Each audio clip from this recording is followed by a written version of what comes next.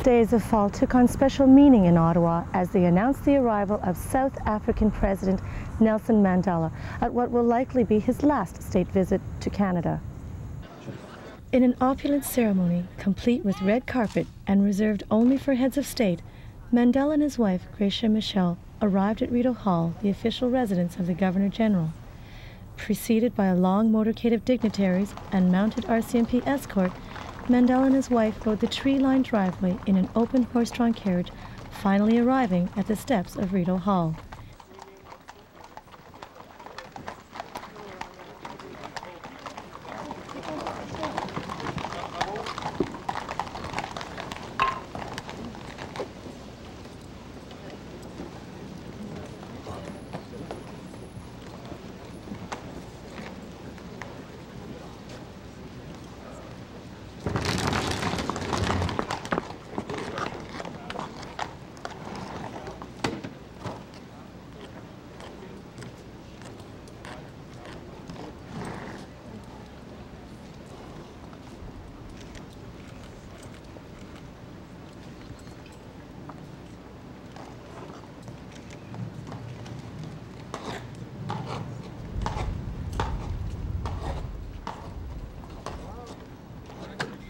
They were warmly greeted by Governor-General Romeo Leblanc and a most appreciative crowd.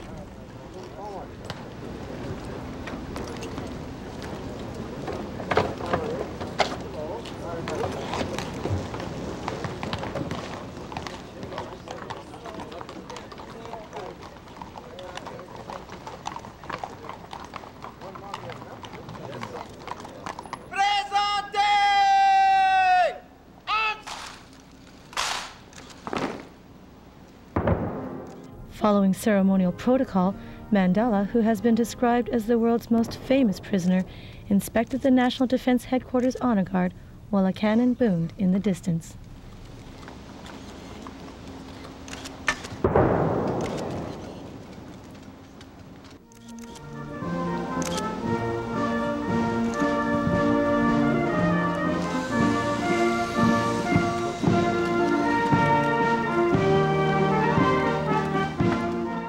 The world has watched with admiration the momentous changes in your country. Once many nations shunned South Africa as an outcast. Now a new spirit is transforming the continent, and you have been at the heart of this change. Much remains to be accomplished. There are still too many wars, too many injustices, and too much poverty. But the course is set for the emergence of a peaceful, democratic, and prosperous Africa. Your visit will help our two countries to strengthen even further our friendship and cooperation. You will be meeting many Canadians, and you will feel their friendship for your country, their commitment to the values we share, and their admiration for your own historic role as a builder of freedom and dignity. Mr. President, Madam, you honor our country by your presence. Thank you. Thank you very much. I say a few words.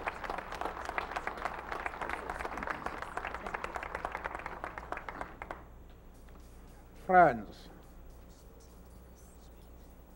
on several occasions I have made a statement which I want to repeat here, that one of the striking features in the world today is the emergence of men and women who have chosen the entire world as the theater of their operations, who fight injustice wherever it is to be found in the world. We have been the beneficiaries of that feature in world politics where people many thousands of miles across the seas have completely identified themselves with the struggles of the people of a country they have never visited, they have never seen, but whose devotion to the preservation of human rights is so deep that they identified with any community that is in that situation. We have been beneficiaries of that new trend, and it gives me a great deal of pleasure to come and thank the people of Canada directly for the enormous assistance they have given us. If it were not for that support and the support of the rest of the international community, the struggle to overthrow white supremacy in our country would have been extremely expensive, both from the point of view of the destruction of the infrastructure, the death of innocent civilians, men, women, children, and the aged, and the bitterness it would create for many decades to come. Your support has saved us from that scourge. And I want to thank you on behalf of my wife and I and the people of South Africa. I want to thank you from the bottom of my heart for the assistance that you have given. Thank you.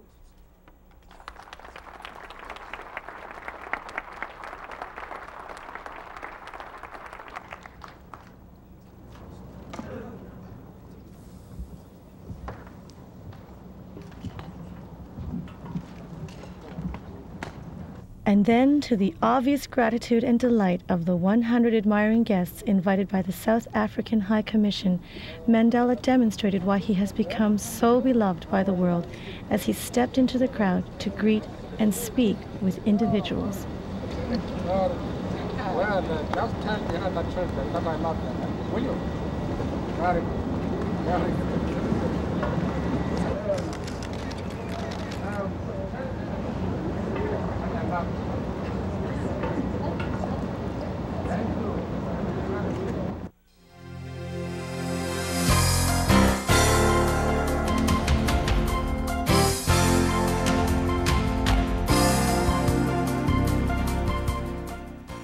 The following morning, this block at Elgin and Lisker Streets was packed. Hundreds of people swelled around the Human Rights Monument hours before Mandela arrived with Professor John Humphrey's widow, Dr. Margaret Kunstler Humphrey, to unveil a commemorative plaque honoring her late husband's tireless efforts toward universal human dignity. In other countries, as we struggled with our own issues here in Canada. In conjunction with celebrations marking the 50th anniversary of the signing of the Universal Declaration of Human Rights by the United Nations, Mandela would honor Canadian John Peters Humphrey, former professor of law at McGill University, who originally drafted the Universal Declaration of Human Rights. This ceremony, appropriately enough, took place at the world's only monument to human rights created by artist Melvin Charney, and was also the only community event during Mandela's visit to Ottawa. I continue to sing of other loves, places, moments when I'm furious, when you are pale and I'm strong, as we come one to another. The ethnics at our door, malingering with heritage, my solid breath like stones breaking. At a railway station, making much ado about much, this boulder and rocky mountain, the CPR heaving with a head tax, as I'm Chinese in a crowd, Japanese at the camps. It is also World War II, panting, I'm out of breath. So I keep on talking with blood coursing through my veins, the heart's call for employment equity, the rhapsody of police shootings in Toronto, this gathering of the stars one by one, codifying them and calling them planets, one country really, or galaxies of province after province, a distinct society too, Quebec or Newfoundland, the territories. How far we make a map out of our solitudes as we are still Europe, Asia, Africa. And the Aboriginal in me suggests love above all else, the bears, configuration in the sky, other places, events, a turbaned RCMP, these miracles, my heritage and quest, my heart throbbing, voices telling me how much I love you, you love me, and we are always springing surprises like vandalism at a Jewish cemetery or Nelson Mandela's visit to Ottawa as I raise a banner high on Parliament Hill crying, welcome, we are, you are, O Canada. Oxfam Canada is honored to join you today in declaring that dignity, equality, and justice are fundamental rights of every person. The past 50 years have witnessed quiet, determined, and often dangerous work in pursuit of these rights. With you, we salute the efforts of many people, especially John Peters Humphrey and our honored friend, President Nelson Mandela, who have defended these rights around the world. Oxfam Canada is proud to have participated in the South African people's victory over apartheid. As we continue our work, our basic rights work, we realize that people's basic needs must rank as basic human rights. We see a world where the gap between the rich and the poor is growing, where over 1 billion people live in absolute poverty, where people's basic human rights, basic human needs for food, water, shelter, safety, and the chance to build a future are not being met.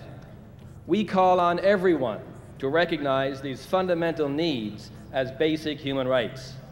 The Oxfam Global Charter for Basic Human Rights elevates basic needs to basic rights and serves as a framework for our work. In a world where the struggle for human rights still knows its daily setbacks, celebration is important and an encouragement for all of us for the years ahead. Nelson Mandela, perhaps more than any living person, is a symbol for those who are willing to dedicate their lives and often their freedom for the defense of basic human rights. He stands as a living monument to the commitment and courage of human rights defenders throughout the world. The South African Rainbow Association was born out of the anti-apartheid movement here in Canada. Therefore, it is honored to accept on behalf of all community groups throughout the country who played a role in the anti-apartheid struggle, the recognition that is bestowed upon Canadian jurist John Peters Humphrey. We can assume, quite rightly, that it was no easy task for the people who deliberated on the semantics of what constitutes basic civil, economical, political, and social rights and freedoms of every person. What these freedoms are were finally agreed upon by the United Nations General Assembly, now contained in the Universal Declaration of Human Rights, thanks to the persistent and tireless efforts of persons like John Peters Humphrey. Its preamble states that the Declaration is meant to serve, and I quote, as a common standard of achievement for all people and all nations. The South African government at the time flaunted all these principles. The same year, the United Declaration of Human Rights was signed and embarked on a rule of tyranny for over 40 years. The history of that tyranny is well known, but has now been overcome. The Human Rights Tribute recognizes the immense role NGOs, labor and professional unions, student groups, the spirit of First Nations peoples,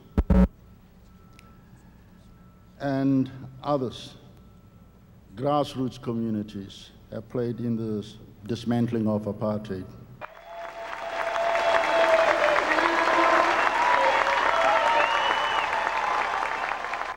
As the man who galvanized the world against apartheid, President Nelson Mandela arrived with his wife Gracia Michelle at his side, smiling and waving to the masses of enthusiastic cheering people who had finally been rewarded for their hours of patience.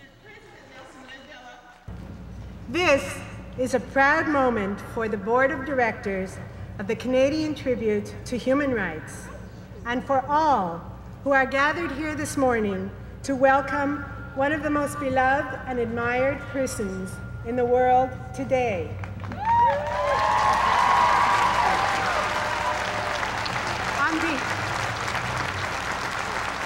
On behalf of all Canadians, I offer a warm welcome to you, President Mandela, and to you, Mrs. Michelle. Thank you for coming to our tribute to unveil the plaque in honor of John Peters Humphrey on the 50th anniversary of the Universal Declaration of Human Rights. The Canadian Tribute to Human Rights is our place where we can assemble to express the struggle of all people for human rights and freedoms. We shared in your long and arduous struggle for the rights of your people in South Africa. We continue to support the struggles of people in Canada and throughout the world for dignity and rights, because until all rights are respected, none are secure. Please accept our gift of a Canadian Inukshuk with its outstretched arms. It was created especially for you as a symbol of our welcome and to say that no land is barren and we are never alone. Thank you.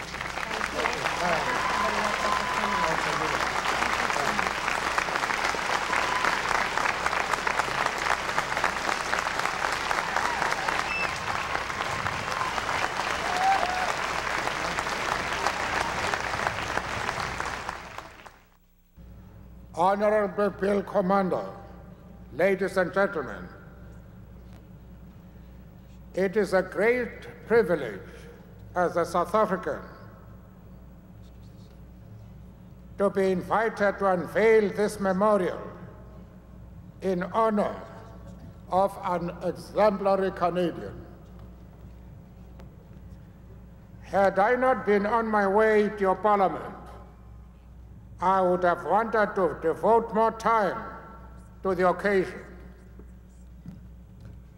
John Humphrey was one of those rare men and women who make the world the theater of their operations. As an architect of the Universal Declaration of Human Rights, he became a citizen not only of Canada, but also of the world. For those who had to fight for their freedom, such as ourselves, the Declaration vindicated the justice of our cause. There is therefore special pleasure for us in acknowledging John Humphrey's contribution to the advancement of humanity. Our visit to Canada also brings an opportunity to thank the Canadian people for their steadfast support through the years of struggle, and now as we rebuild our country. Having benefited from your commitment and that of the entire international community to the principle that human rights are the rights of all people everywhere, South Africa now works wherever it can to implement the perspectives contained in the Declaration. Though we can celebrate many advances in the frontiers of political freedom in the past 50 years, millions in our country still live in conditions that prevent them from the full enjoyment of the rights that they have been formally accorded. In many respects, the gap between those who are secure in their rights and those who are not is growing. The best tribute that we could pay to a person such as John Humphrey is to dedicate ourselves to the eradication of poverty, disease, hunger, violence, and insecurity wherever in the world these occur.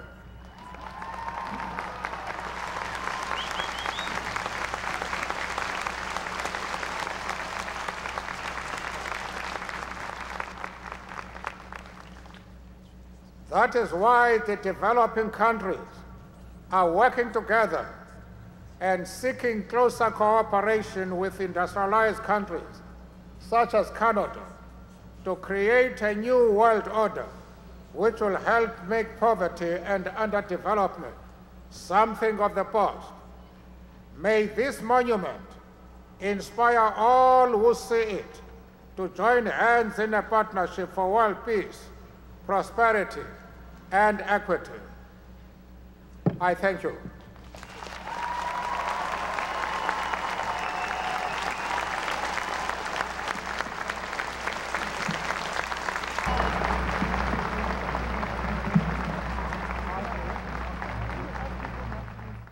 May I ask Mr. Geoffrey Simpson and Dr. Margaret Humphrey to please come forward and to unveil this wonderful plaque with President Mandela.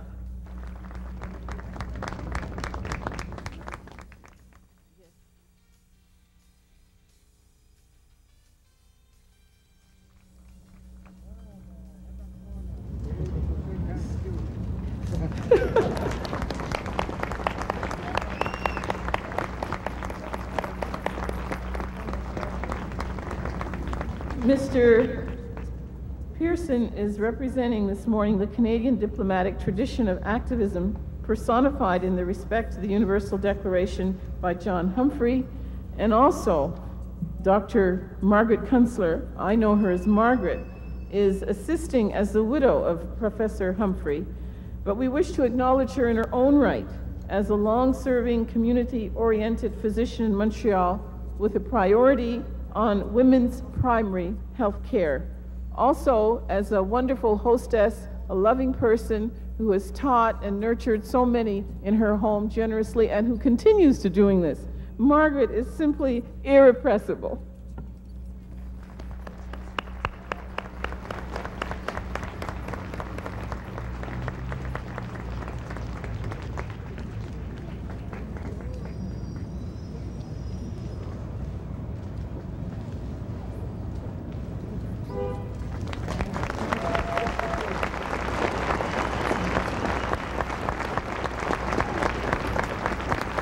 Thank you very much. This plaque is going to be installed next to the other 3 plaques that you see on the side of the monument here.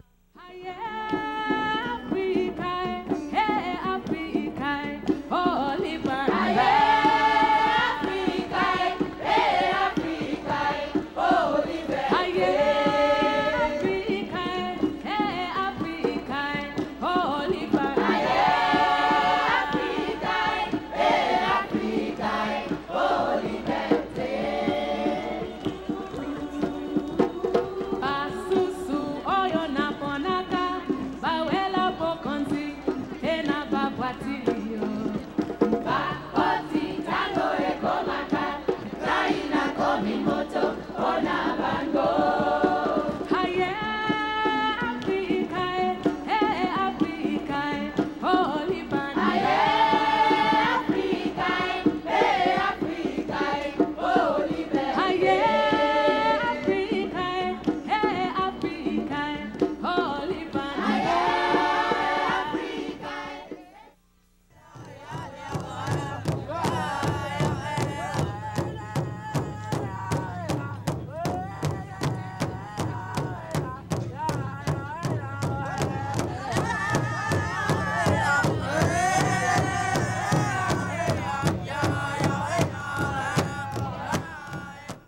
Mr. Mandela, his visit here, it's very spiritual and emotional to see this man who struggled and fought, and he persevered and was very determined, and the love that he had for his people and for dignity of human rights and freedom. And we share a common history, regardless of the fact that our lands are separated, but our peoples have shared a common history of the struggle for survival in our own lands, the oppressions that we've suffered and the pains of suffering that we have had by colonizers who've come into our land. And it's really nice to see that Mr. Mandela, his people, as my grandfather, what he said, it's nice to meet a brother who's finally found freedom. I'm just becoming very, very interested in human rights, and I realize that we're very privileged here in Canada, and there are so many people around the world who are suffering from oppression and many, many difficulties. And I respect Nelson Mandela so very, very much. I think he's been just a guiding light to all of us. All human beings are born free and equal with dignity and rights.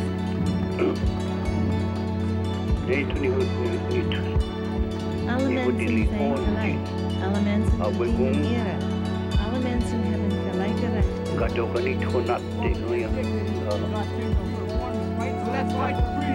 Ja. Shaman, Margera, Origar. Unity